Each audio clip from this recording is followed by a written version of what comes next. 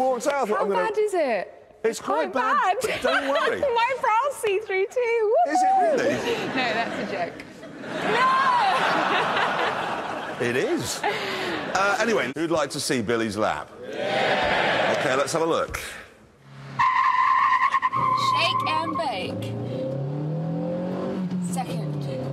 And third next. Oops, well, you cut the corner a little bit there, but hey, that doesn't matter because it just slows you down. All right, where are you going? You're on the wrong side of the line. Must beat Gordon Ramsay. OK, into the hammerhead. And again, that's entirely the wrong route. Oh, God, this is terrible. Jonathan Ross was the last person here to get this lost.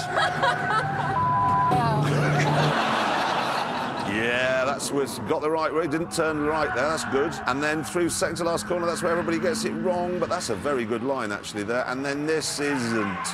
And there we are, and across the line. It wasn't great, was it? Well, where do you reckon on the board that was? Please tell me I'm above Steve Coogan. Above Steve Coogan? Well, you are. However, we do have a problem. Why? You did it in 1 minute, 48.3.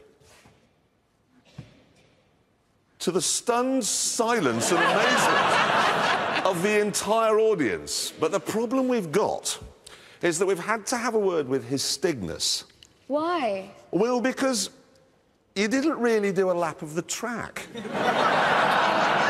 I mean, you didn't do the same lap that all the other people have done. Does that matter? Well, do you know, yes, it does. No, it doesn't, please, no. Well, I don't know what to do because the Stig says he reckons it's a 3-second penalty for cutting the corners. I told you he was an unpleasant He's man. not a nice man. What do we think? Leave? Leave it there? Leave it there? People power, I'm sorry. Actually, I'm quite happy with that. Well, you would be. I would just like, I could get home in really quick time if I just drove straight across all three. Just starting where you